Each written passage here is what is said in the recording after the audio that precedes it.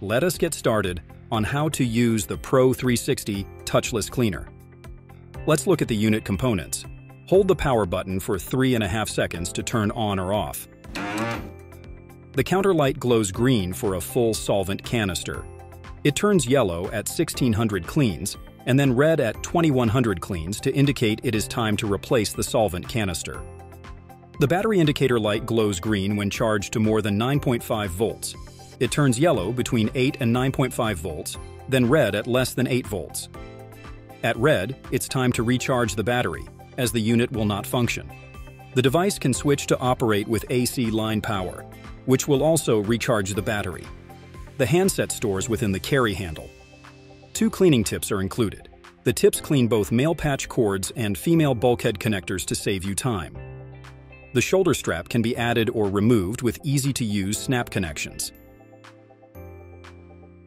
For a quick start, install the solvent canister and then press and hold the power button for 3.5 seconds. The powering up sound is the solvent being primed to the spray nozzle and ready to clean. We are cleaning an SC connector bulkhead and patch cord. With the proper size cleaning tip mounted on the handset, position the cleaning tip inside the bulkhead. Slightly push against the connector to start the cleaning cycle. Relax your hand, airflow will start, and the handset LED light will flash.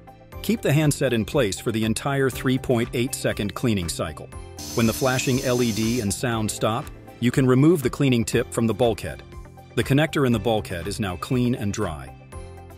Repeat the process for the male end patch cord. Inspect with your favorite scope, then connect. We recommend cleaning the bulkhead first, then patch cord, as a best practice. The versatile Pro 360 has the shoulder strap for portable battery-powered field use, or the unit can be AC powered for in-house cable testing and assembly for higher cleaning volumes. For workbench convenience, place the handset in the handle cradle, which protects the cleaning tips from accidental bumps and damage. Make sure the metal protective hose jacket has enough play and avoid a tightly bent radius. The included 1.25mm and 2.5mm cleaning tips are easily changed. Hand tighten them over the metal spray nozzle until just snug.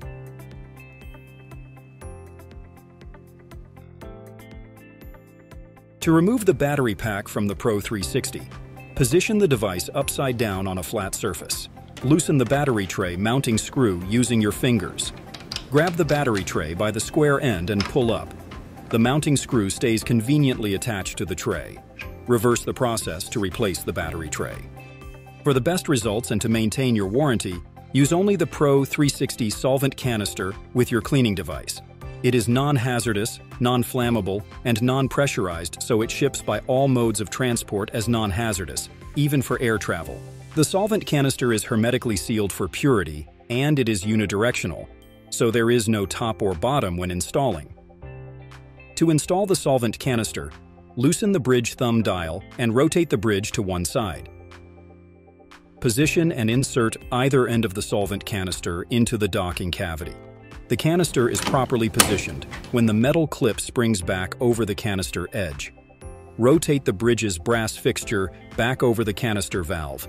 Slightly push the bridge onto the canister valve while hand tightening the thumb dial until secure. Do not over-tighten. Replace the battery tray. To remove the solvent canister, loosen the bridge thumb dial and rotate the bridge to one side. Push the metal spring clip off the canister edge while pulling the empty canister up and out. Insert a new solvent canister and replace the battery tray. The air filter functions to remove particulate larger than 0.2 micron size from the compressed air lines. A filter is included with each 12 canister case of solvent.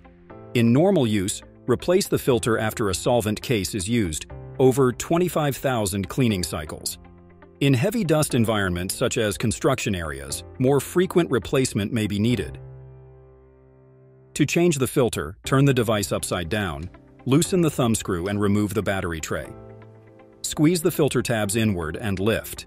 If snug, use your fingernail in the crease to break the seal and lift. Insert a new filter in the same cavity and push until it clicks in place.